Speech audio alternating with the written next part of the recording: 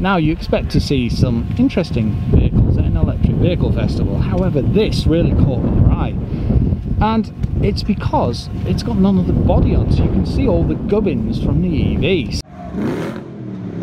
It's a Westfield Lotus 11. Originally had petrol engine, obviously, yeah. A-series engine, sort of 1950s design, but obviously made into a kit car, space frame chassis. Took out the old engine, threw that away, designed in... Had it died, or was this your vision? So just decided that we're going to go electric. Yeah. Built 2 batteries for it, front and rear batteries, to try and even up the weight distribution in the car, so we get to about even 50-50 weight distribution. Oh, very nice. We've got 3-phase AC motor in the middle there. Right, yeah. 120 kilowatt, 310 newton meters of torque, so significantly more than it had originally. Yeah. That's the inverter that goes with it. We've got 7 kilowatt onboard charger, 44 kilowatt hour of battery, so that will do 150, 160 miles. Driving it, you know, not pooping moderately, around. Weighs in at 660 kilos, which is... That is ridiculously light. Incredibly light. Power weight ratio is crazy. Absolutely. It's mad.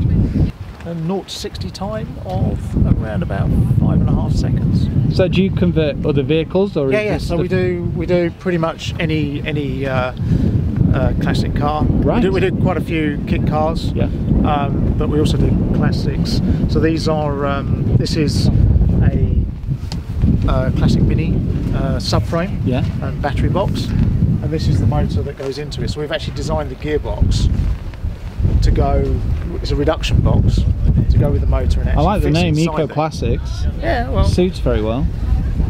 So yeah, that's going to go into the front of a Mini 7 race car. Okay. So we've been invited to make an entry in the race series, so they can actually gauge what electric cars are like versus petrol. Is it the future of racing? Just give them some ideas around that. So, well, that's it. Formula E led the absolutely. It's revolt, been a great success, right? Yes. But what's going to happen in the lower echelons of motorsport, right? So this is a step in that direction to understand what's possible. Yeah, because we've seen I think it's extreme, like Paris to Dakar style stuff with electric cars coming. And some of those look radical, so if you're looking at, you know, more the size of like minis and that kind of thing, it's a bit like auto test cars and that kind of thing then. Yeah, very much so. I mean, this will be focused on circuit racing for a start, but then who knows, right? We've been approached by people to do autocross, that sort of thing, electric conversions on those. There's so many people coming and talking to us. Well, that's it. I bet your business has boomed since basically COVID, I suppose, because people have now started the business in December 2019. Right.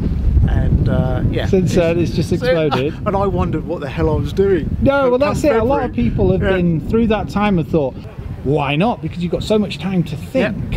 Why not make it a reality? Well, I left Ford, right? I used to work for Ford Motor Company over in Dunton.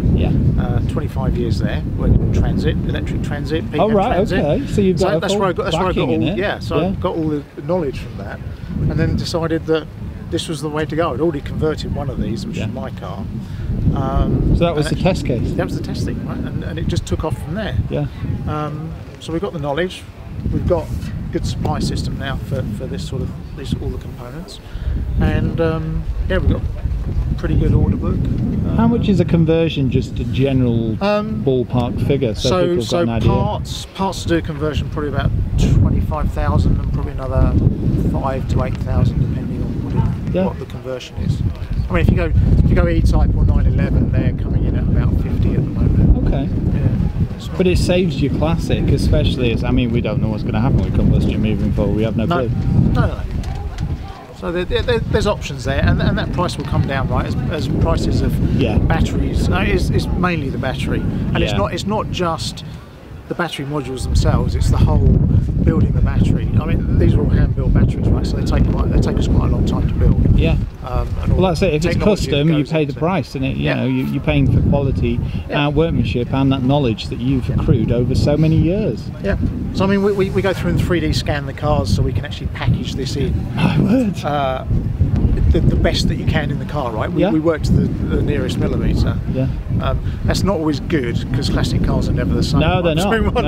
No, so we own two classics. We come along to some of them and go, oh my god! And you know, a Series 1 E-Type versus a Series 2 E-Type. Yeah. They're pretty similar, but they're not the same. No, at all. So they look the same. That's about it. I've now found out the boot floor and everything in the back of a coupe versus a convertible. Totally different. Are different. Yeah, because we designed rear batteries to go in there. Yeah. Awesome. Yeah. Well, thanks for telling us that. No problem. My pleasure. Yeah. Thank you. It'd be nice to see what you work on in the future as well. Yeah. Well, you're welcome to come visit the workshop at some point. Thank you. We'd love to.